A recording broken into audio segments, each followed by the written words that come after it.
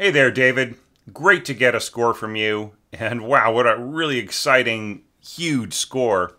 And, how I wish that you had been able to score more. I'm just going to look at sections A and B in huge detail, and we'll just leave out that first bar of C because it's, not really quite developed enough for me to evaluate. So, let's start off with a few things. I think, just some comments. I think that you got certain things reversed. I'm just going to open up document setup. You got these values reversed there. So you had a width of 420 and a height of 747, right? So for these, I just went in and I reversed it and I did a bit of optimization, but obviously not the greatest job, right? But if I get down too much smaller in the point size for the staves, then it'll be unreadable for viewers, right? Just people following along. So there's going to be a little bit of collisions here and there, all right? But I think we can all live with that. Okay, so there is a ton of stuff to talk about, a ton of things I think I could help you with. But I'm really, really glad to say that harp is not a big issue, right? So I don't have to spend any time yakking about that, right? And chimes we will take a look at in the next page. So before I launch into the evaluation criteria, let's take a look at one kind of minor issue. Okay, and that's over here. Yeah, so here you've got a tied grace note on the same pitch, right? So you're basically asking the player to hit this B hard just before the downbeat, right? And the same thing here, sounding B, right? So check out some of the last, I think that like maybe 2 or 3 evaluations ago, I think you're number 48, so I think 46 or 45. One of the entrants did a thing where they swapped the positions, right? So if there was an instrument that had a B that could tie to it, they went to the grace note below it, so it would slur upwards and then downwards, right?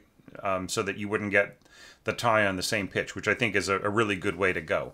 So the problem is just, you're coming in, you're just asking this player to come in early, right? And that throws everybody off, right? You're just kind of saying, well, one player, like everybody else, will slur a grace note into the beat, but this one player is going to play just before the beat, right?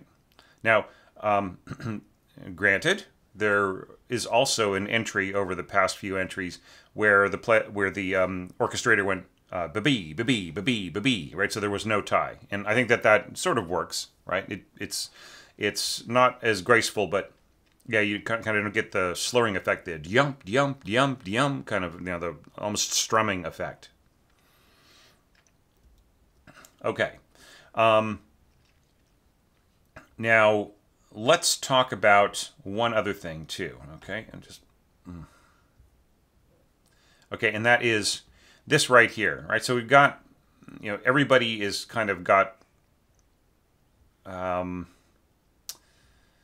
bow markings over their notes. All right, so you wouldn't want to do this in any case. You wouldn't want to have a down bow mark over your grace note and a down bow mark over your principal note, right? You would, and it's a little strange, like what is going on here? Is the E tying to the E here, or is the E meant to slur up to the B and the B meant to slur up to the E, right? It's a little confusing the way this is scored. So you would need to sort of fix that up a little bit. And then like in here, like it's even stranger. Or is it meant that the E is supposed to tie to the E, like I said, which you shouldn't tie a grace note like this, and then the B meant to slur up to the B. So you'd have to, you would just really need some tweaking around, all right?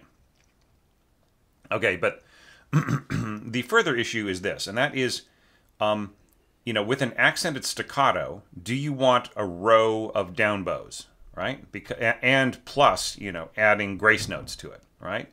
Because you have to think that the articulation of this bowing, which we could call in Italian altellone, so you know, using the frog of the bow, am frosch, they would say in German. So using the heel of the bow over and over and over again, is that really an accented staccato, right? I mean, yeah, you can get that effect, but if you're gonna really go for a good accented staccato, it doesn't really matter which direction you go. You could be going back and forth, which probably the player would prefer. But the proper, I feel, the proper, if you even need one, but the proper articulation mark here is a tenuto, right? Because it's a zooming sound. It's zoom, zoom, zoom, zoom. Right? Now here you've got like these. Here you got accents and a short note and so on. All right, so I would say, like, if you want the all down bows, then get rid of the accented staccato, and I would say while you're at it, get rid of the grace note. So I mean, you can throw a grace note into that kind of bowing, but it's just, you know, bazoom, bazoom, bazoom, bazoom. You know, like when you think about the fact that the player has to bring the bow back up in a fraction of a second and get ready to play a little note before the beat and go zoom into it and then do it again and again and again. I just think that it's weird. You know, it's just, I mean, it's playable. It's kind of on the edge of, it's playable. It's not on the edge of what's playable, but it's sort of on the edge of like what makes sense, right? Is it all that musical? I don't know if it, you know, in the essence of this kind of post-romantic scoring, you know, something about Falla, he's almost an impressionist, right? Certainly, Nights in the Gardens of Spain is impressionist, and there are aspects to this piano suite which are impressionistic. So, you know, does it really make sense in that context? I don't know. I don't feel like that it does, right? So, if you really want your down bows in a row, get rid of the grace notes, get rid of the accented staccato, put in a tenuto mark, and fix whatever this is, this tied E, okay? And then I think you're on the right track. Okay, now let's jump into the evaluation criteria. So the first one is the pitch weight in the upper middle register of the piano being transcribed directly onto the orchestra, you know, just making everything seem very kind of high-pitched, you know, or middle to high. And that is not an issue. You are throwing in a very generous bass, just really stomping around down there, and that's really fun. Okay, so our next concern is, in the piano part, the thematic material repeats often, possibly sounding repetitive, if orchestrated the same way throughout, right? So, I mean, here's the interesting thing, is that you actually have two separate approaches here. It seems the same in a lot of ways, but you're jumping up the octave. Like, first you start off with everything just really just pounding away, you know, kind of lower down in your lower winds and your strings, and this, you know, kind of stomping around bass right in here. And then here, like, you change the bass and you throw in brass in the middle, right? And then you get your strings and your winds out of the way. And that's very, very cool. I don't think you need to leap the... I think, like, right at this point, probably the bass clarinet would be better off doubling, say, you know, this from an octave higher or something like that, or working alongside the... I don't know, maybe the same thing with the bassoons. Don't jump the bassoons up necessarily, but see if they can do something lower down that doesn't get blasted out of existence by the trombones. Okay. All right, so the question is, does this orchestration work? Well, okay, hang on. Let me get rid of that. Okay. Yeah, so this is A, the next section is B. That was just, you know, Command R you might have done by accident on that bar. Well, you know, I mean, it's very powerful scoring. And I mean, I really love the density of it, you know. Sorry, I use the word density and immediately my mind flashes to Back to the Future. You are my density. Yeah, you know, the thing is, I'm not sure how useful the E flat clarinet is down here. Like if it's really doing anything very much special, you know. Maybe you could be using it to sort of fill in the hole here. Like you've got a bit of a gap, right? Nobody's playing E below B here, right? It's just being played as a grace note, and the other parts are sort of stepping out of the way. I think that's where you could put your E flat clarinet, is just playing octaves with the piccolo. Okay. And I just if you just really want that shoving sound, then yeah, get rid of the grace notes, get rid of the accented staccato, put in some tenuto, right? And this is really fun right in here. Percussion, what percussion instrument? I think you meant to say snare drum, right? Because like the default is snare drum, and if you were listening to your own mock-up and it was cool with you what you were hearing, then I assumed that was intended to be a snare drum, right? So snare drum, cymbals, tambourine, bass drum, and so on. So that all works fine. Okay, plus timpani. Yeah, so, and then here you got a buzz roll. So I wouldn't be throwing in a buzz roll on a concert piece like this. It's a different kind of a feel. You're letting the drum heads, you're letting the heads of the drumsticks, the tips of the drumsticks bounce as you move, as you apply them over and over, back and forth between the hands, right? So that's a different thing than like just a standard roll. So maybe you were doing this for like an effect, just like in order to hear the roll better, because sometimes like buzz roll, the buzz roll response in some mock-ups, some sound sets has a more satisfying sound. So that actually, I think, happened with another entry. Somebody was using buzz roll all over the place, and they had forgotten to change it back to a standard, a standard kind of tremolo beam. Yeah, and I think you're using the plus sign over the cymbals as almost like to mute it or something like that. I think you could just say secco, so fortissimo secco, and then you can get rid of the plus signs. Okay, all right, so I love the way this is sort of digging in the dirt right here, right? But I think like the bassoons sort of need to stay low, and so does the bass clarinet. I don't think you should jump them up. You're basically taking this part, so maybe your lower instruments, instead of just sticking to this pattern, could start helping out the new pattern that is emerging. And then it would, like, then you don't have these octaves fighting so much. I mean, like, I understand you're going B, B, and then walking up, right? So it's sort of walking up from here, but it's just a little weird, right? I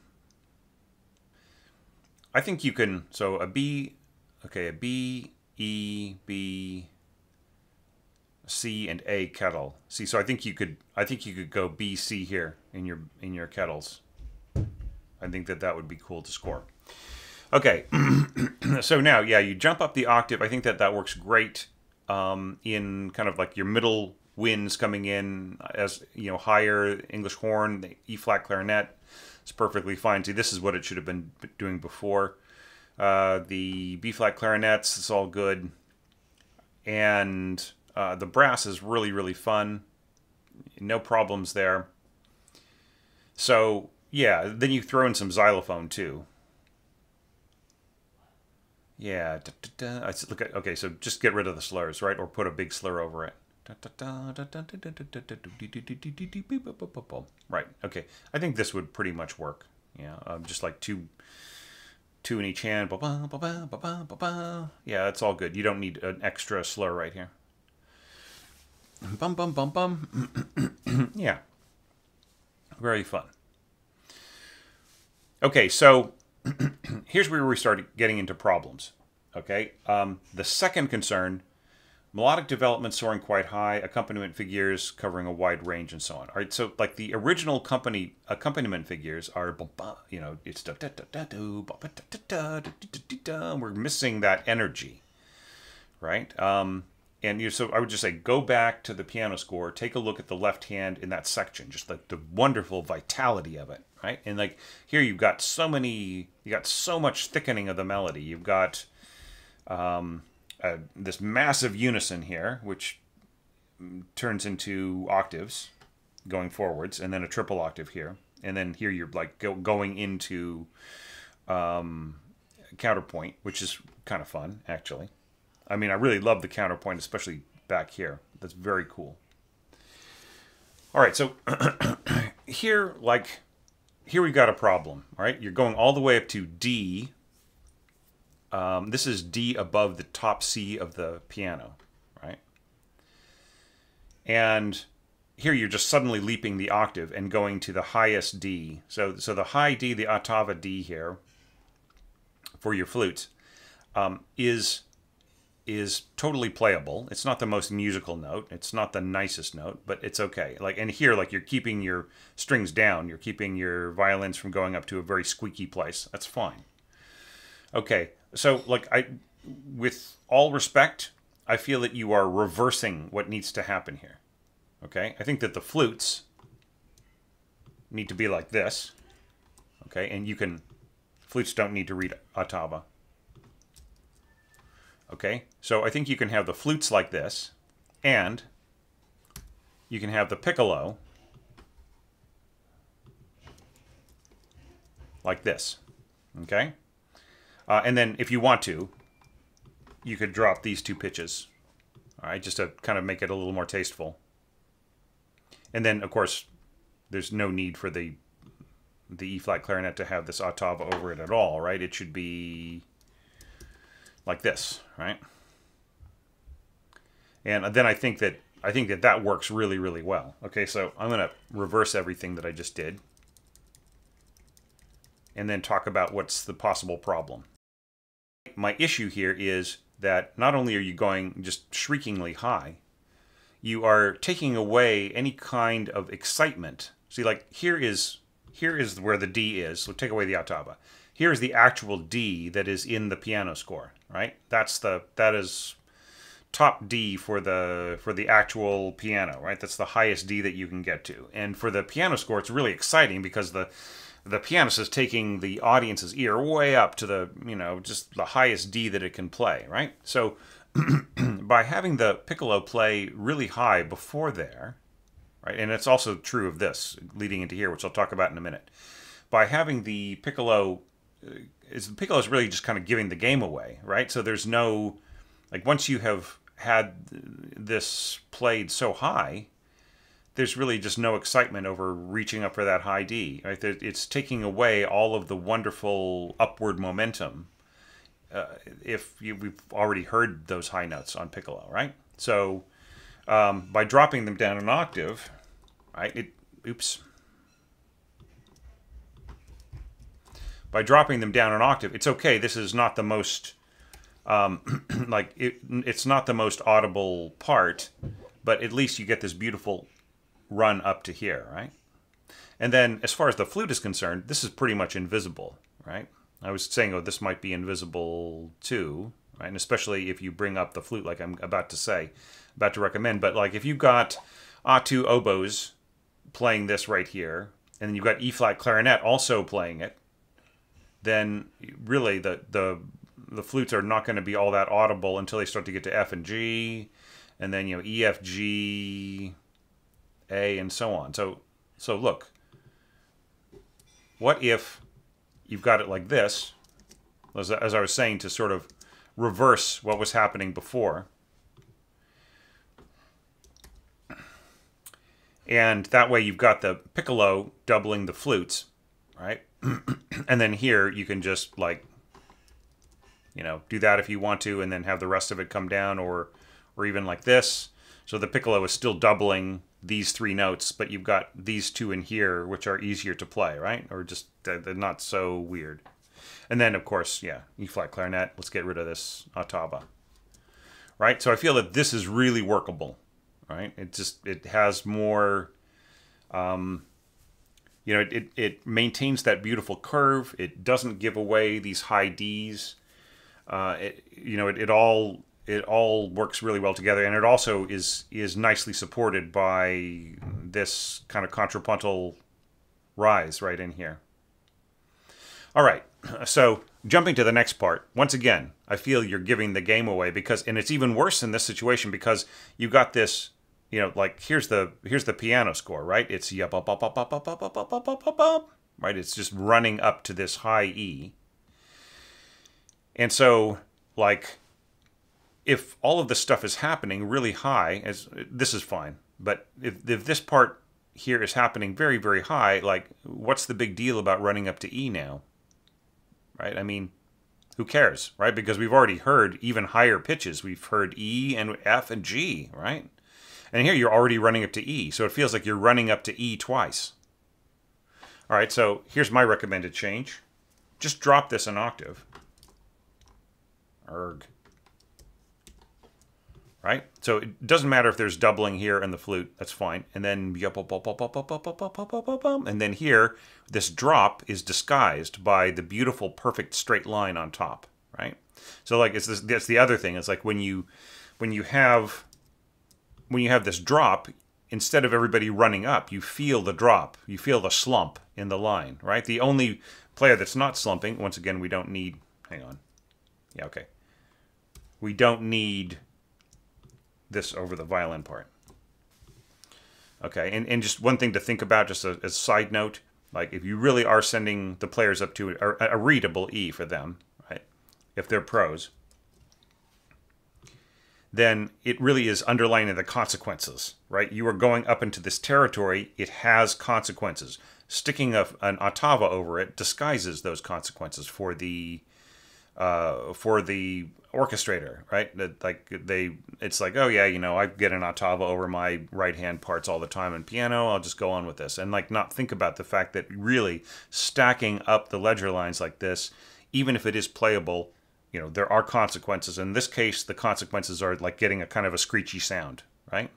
And that's fine, you know, like it's okay. You've got the piccolo doubling it and everything else, but still, right? But just look at how many instruments drop down a seventh here. Right? So that drop is going to be felt like a slump, right? So you don't have that beautiful, perfect line going straight up. So back to my recommendations here. All right, so that disguises this, right? And then here, you do not have to drop down until here, right? And then that keeps things staggered, right? And then you've got this, you know, the oboes could actually... See, like you've already got this, you've got the E flat clarinet in here. Yeah, and then you've got another drop here in the bass clarinet and in the bassoons. So anyways, so I'm not going to go through and fix every part, but just to let you know, try to stagger some of these. And, you know, in the case of the oboes, so you can go all the way up to that E with no problem at all, right? And yeah, best to drop the... I mean, well, you know, like the English horn could run up to that B, no problem, right? There's almost no need. Right here I said I wasn't going to do it, and I'm doing it. So you could easily throw in that B. Get rid of that. That works, right? And here you've got your two clarinets in B flat. This could running up to that high F is possible, right? And as for the bass clarinet and so on, like, you know, what you could do here is this, right? Right, and then it's you know, it's all kind of more in a straight line. So anyway, so just, I know I'm just sort of chopping the heck out of your piece, and I really apologize for that. But, you know, at least you're not sending your trumpet up to high E, right? Okay, so so I just think it's really, really fun, and I love the, you know, I love like how you're kind of pounding away at this B down here, and, you know, and the bass. It's very, very stompy scoring, but it's still very, very fun. And I love the way that the bassoons and the brass are doing the ya-bam-ba-bam thing right in here. That's so cool. It just really gives it some vitality. The bass clarinet in there as well, and so on. So, you know, so like if you're going to have this sort of leaping scoring in here, ya-da-da-da, you know, why can't we have the stuff happening right in here that is in the original left hand, right? So I challenge you, David, to go and put it back in. All right. And now let's get to this part right in here. So there's a concern in my evaluation criteria. Upper middle register continues on relentless if no textural contrast to the previous passage. And you know, you do have a textural contrast, right? Now, one thing that I would say to really maintain that, put this guy in. Okay, so everybody's running up and then dropping down. Because like where does the next phrase start? It starts here. Oh. Yeah, you can get rid of this stuff. Right, and especially here, you don't need it.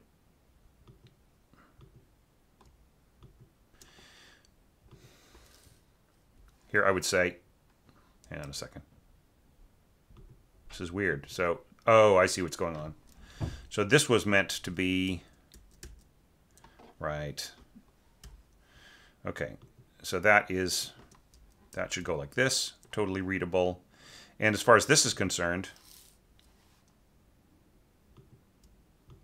I would say, do this.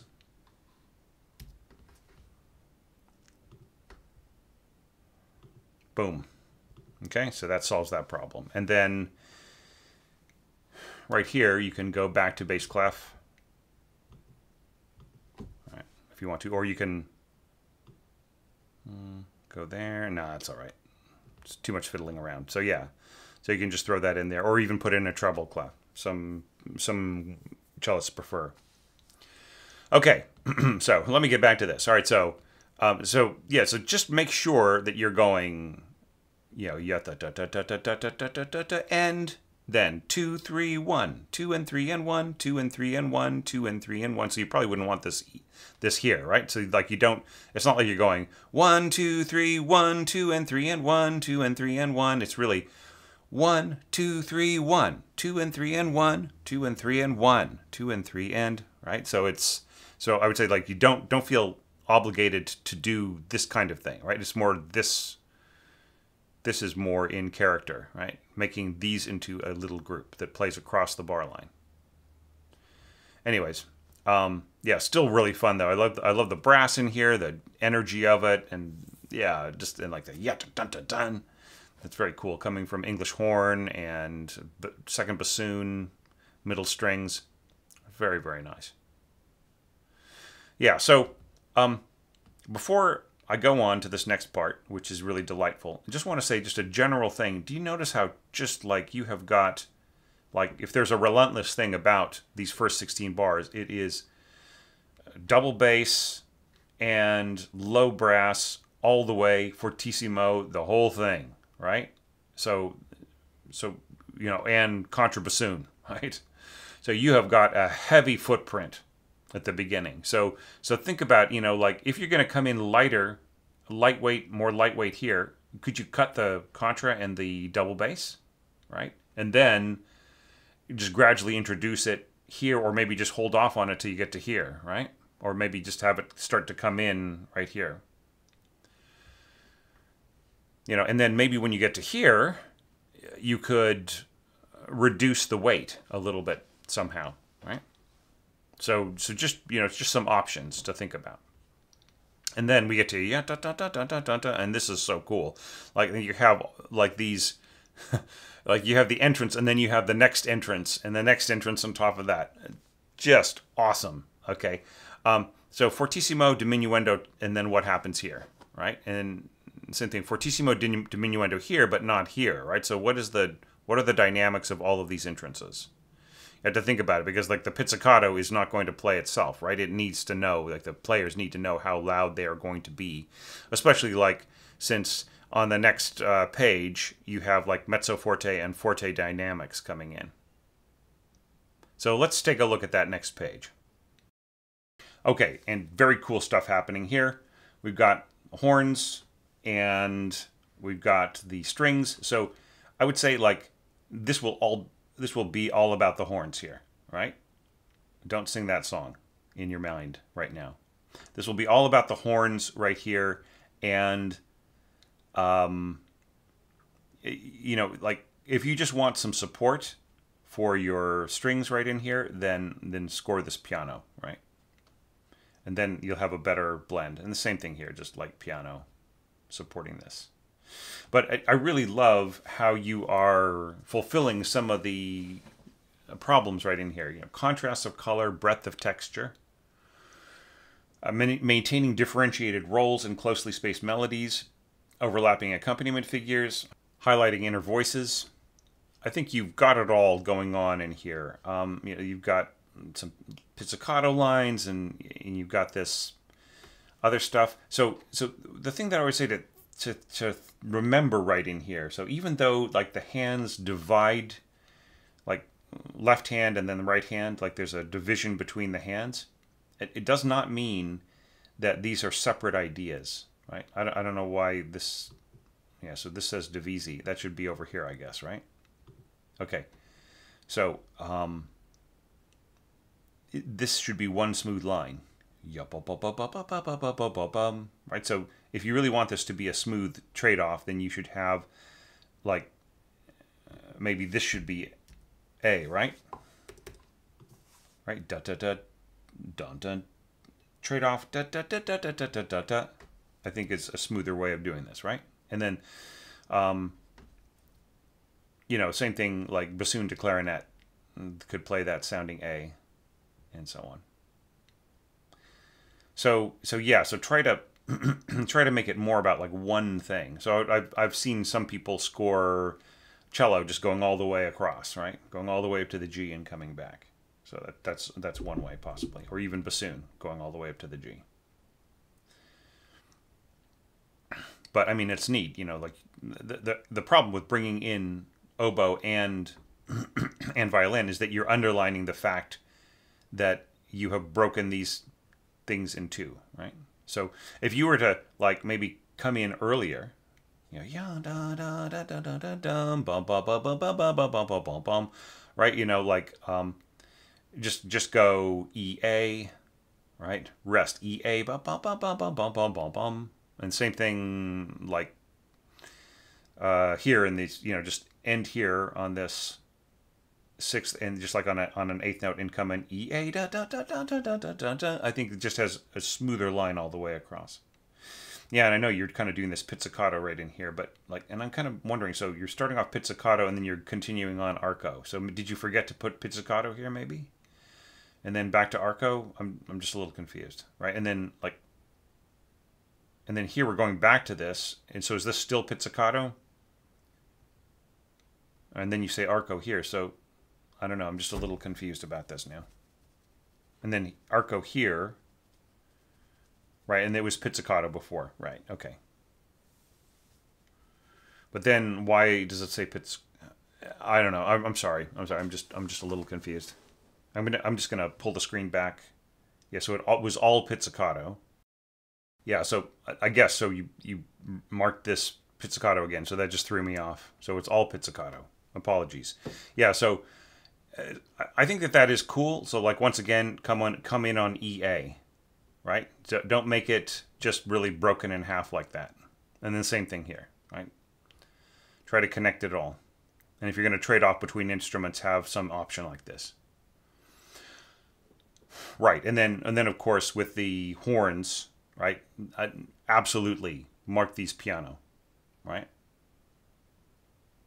If you want a good blend here, because otherwise I think they will tend to play over the violins, especially going up to E and F here. A2.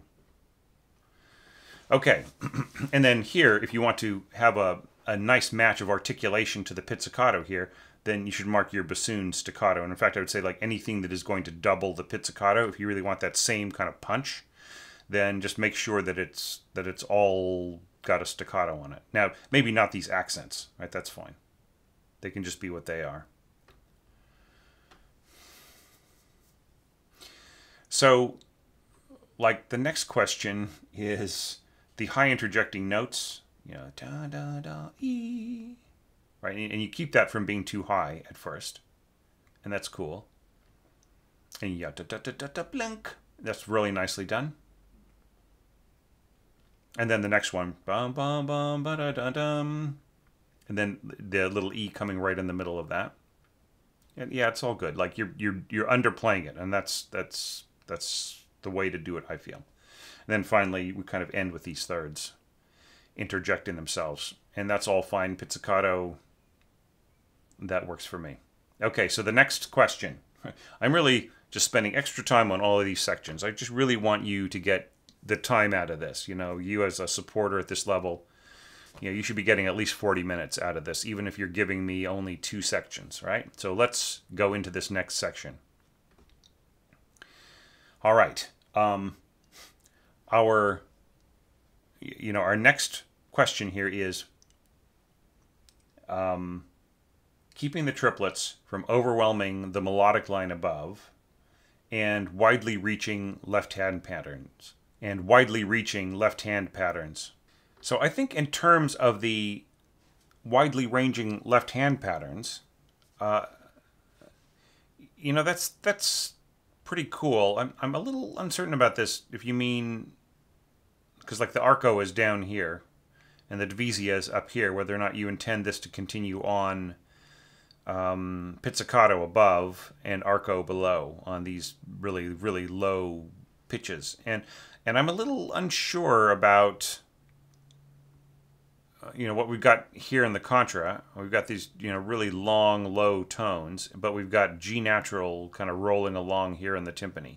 I guess maybe you just sort of wanted, if I'm correct, you sort of wanted a like a neutral pitch to sort of rumble along and so on. So I feel that there's a possibility that this approach with the kind of low pedal tone is possibly obscuring part of the music in here, right? Because it's like this, I can't really hear the accent at the end of the bar, right? I'm not really hearing that boom, right? Maybe you could use, like, instead of using the timpani to just roll along here, you could be going boom, right at the very end to match these, or you could have like maybe a little tuba staccato note bonk, or a little, like a soft accent on low E. But I mean, more or less the pattern is okay, right? As it's scored, it just needs to be stronger. And like you're using your bassoons, your natural allies, bassoons or bass clarinets, they are all tied up in this triplet pattern, right? So it seems to me that like we're kind of at a disadvantage here. I mean, some of it could be played, say, by you could be doing some doubling with your trombones and tuba, as I just mentioned. That could help a little bit, or you could be progressing the texture, right? Starting with pizzicato basses and progressing to pizzicato basses plus plus lower winds, and then going from there to lower winds plus lower brass, and then just ending on pizzicato basses again. Right? There are ways that you could be, or you could be bringing in, since everything's so soft, you could be giving a bigger role to the harp than just sort of playing these low octaves and fifths. The chimes is a cool idea, but they're not really loud enough to make any difference, right? So like you can barely hear them in the mock-up, and that will be true in practice, right? The soft chime is not really adding a lot. And I mean, I think that you intend this to sort of take to play a melodic role, right? Because the melody is very, very suppressed here. One of the concern about keeping the triplets from overwhelming the melodic line, the problem is that there's very little in the way of that, E, or it actually starts off on a B, then E, G, F, E, right? So I just feel like there needs to be more melody here. I just really need to hear that, right? I mean, and it's really lovely that you're bringing in these other winds, and I mean, how creepy is that? The E-flat clarinet playing Chalumeau, right? That is a cool idea. Very, very, kind of awesomely scary sound. Okay, but yeah, I mean, I just sort of feel the melody needs a stronger role here, and you need to lighten up on these triplets, right? I think it would be sufficient just to have, like, say, maybe clarinets and first bassoon, right? And then the second bassoon and the bass clarinet could be trading off or cooperating with, bum, bum, bum, bum. And then you could keep your pedal right in here, but like I would just tone it down to pianissimo, right? So pianissimo on the pedal tones, right? And then piano on the accompaniment figures. And then I think that's the way to go forward with this, right? And just maybe just not have so much weight on the triplets. And then I think you've got the problem solved right in here. It is a really cool idea. So you notice that I'm not telling you that your texture is wrong or it doesn't work or anything like that. Whatever it is about this that appeals to you, I want that to be stronger, right? I want you to be able to make it work for an orchestra, right? So that would be how I would take the conception that you've got here and make it more secure, right? So that like it'll, you listen to it and you say, wow, I can hear the melody and the triplets aren't dominating and my idea of the pedal bass is working really well, and I really like the way that this comes in and it pushes into the music and so on and so forth, right? But yeah, I mean, I like the idea of the chimes, all right? I would just start off, B, E, E, and have the chimes be a little louder, right? And then, here, if you're going to mezzo piano here, then I think that, with all respect, that it should blend together, right? So this should be like mezzo forte. And if you actually look at the piano score, you see that I have done parentheses mezzo forte because what happens afterwards is mezzo forte, right? So I'm starting you off, at least by the second bar, if not the first bar, at a mezzo forte, right? And also think about the implications of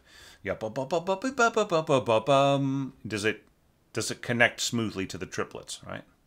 Bum, bum, bum, bum, bum, bum, bum, bum, bum, bum, bum. And then you're playing this A up here and this chord here, and then all of a sudden, da-da-da-dum, right? So is this smoothly connecting to what's going on? Like, would it be possible that you could tie this together right here and end it with like ya-da-da-dum, like within this octave, right? This, from G, from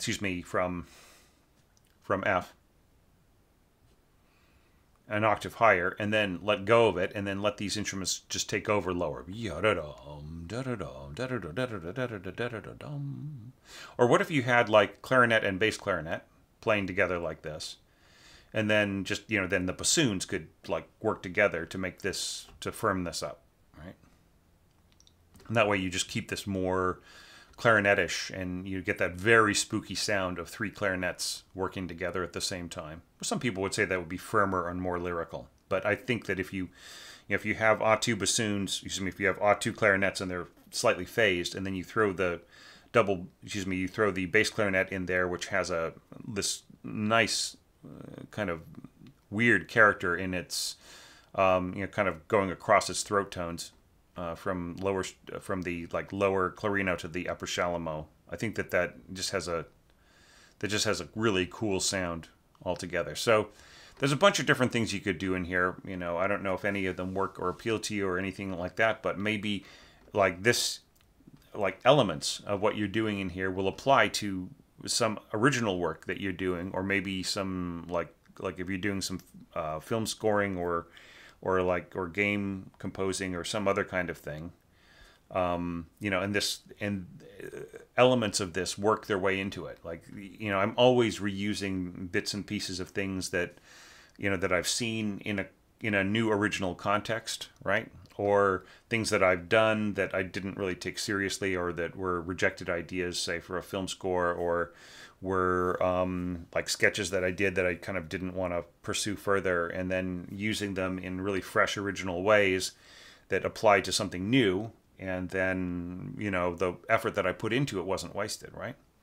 So anyways, like, I just think this is a really great start, David, and I wish that you had the time to take it further, and I really enjoyed it a lot, and I I appreciate the time that you were able to put into it.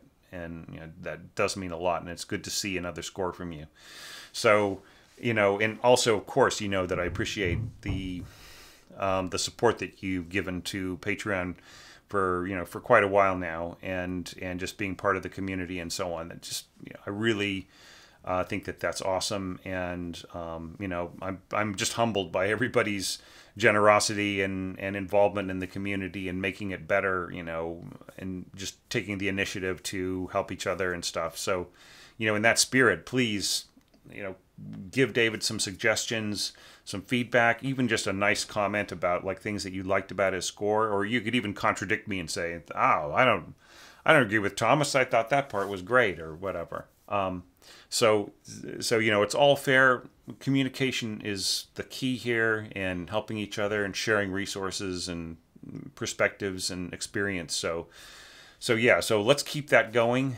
And you know, this is actually the last of the Brev evaluations, and then I've got I think I've got, is it another 22 scores or something like after this? So I'm definitely, you know, more than a third of the, or more than 2/3 of the way through all of the scores, I think. And you know, I'm just about to head into territory where every single evaluation will be longer than an hour, and I hope people can stick with them, because there's going to be some really great stuff to pull apart and look at in the scores coming up. And you know, and some great insights and so on to share with you about what I thought, and the insights of the orchestrators themselves, as shown in their work. So stick around for that, and thank you all. Thanks patrons for making all this possible. Thank you website subscribers and viewers out there, you know, leaving your likes and comments. It's all appreciated. It's all treasured. Thank you so much. And now on to the dotted Brev evaluations.